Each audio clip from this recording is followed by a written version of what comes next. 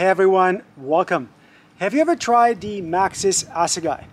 I rode this in the bike park last year, and ever since I wanted to try it on my local trails. I finally got my hands on the 29er 2.5, so let's take a closer look at this.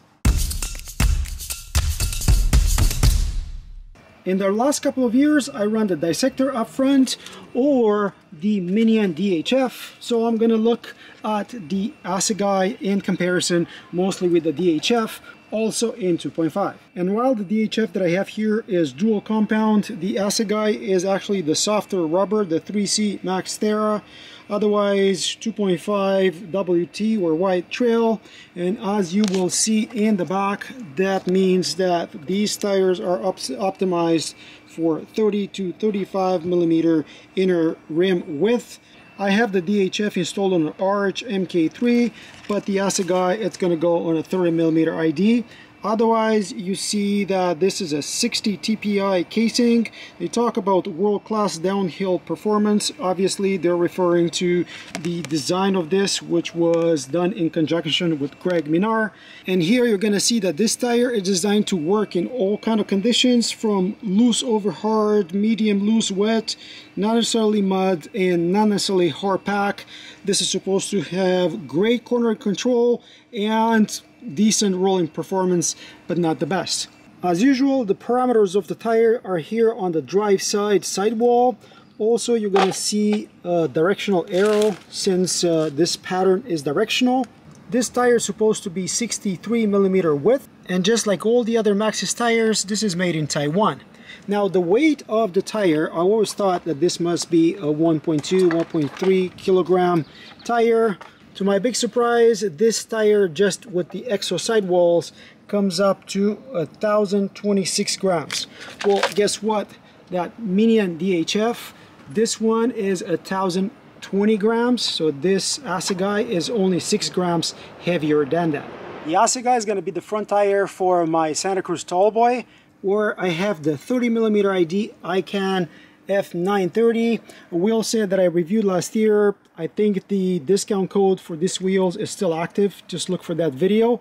I've used these wheels with Recon 2.6. This is a pretty good tire if you're riding mellower hardpack trails. As usual with the Maxxis tires, it was very easy to install these and inflate them tubeless. I left them overnight at 35 PSIs.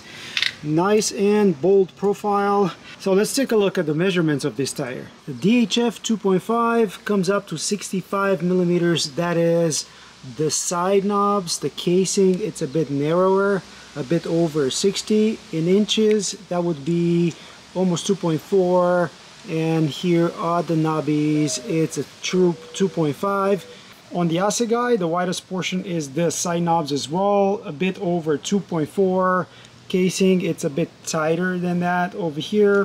In millimeters, the casing is at 61, and these side knobs would be at around 63.5. So on a 30 millimeter ID rim, the ASSEGAI 2.5 measures almost 2.5 right from the get-go. With a rim height of 25 millimeters, here at the top of the knobs we're measuring 85 millimeters, so 60 millimeter height tire plus knobs. That makes for a pretty good volume overall, as expected from a 2.5 tire. In the last couple of months, I tested the tire in all kind of conditions, from normal single track riding to gnarlier, faster, more terrain park like descents.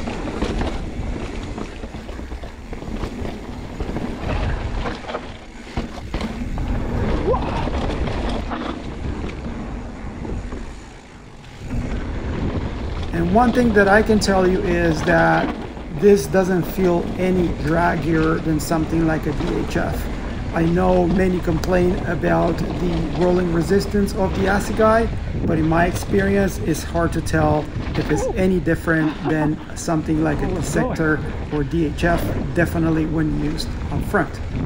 One outstanding quality of the tire, though, has been grip. Any type of conditions, any speed, any kind of terrain, whether that was loose or hard, rock slabs or slightly wet, this tire performed very well. I guess as expected for a design in which Greg Minnaar had something to say.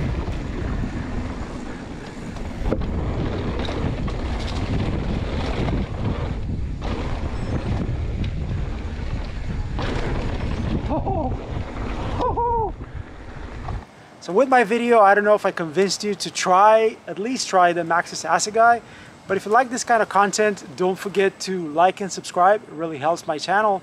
Also in the comments, let me know, are you using Maxxis? They're pretty expensive these days. Are you using DHF? Are you using the ASSEGAI these days?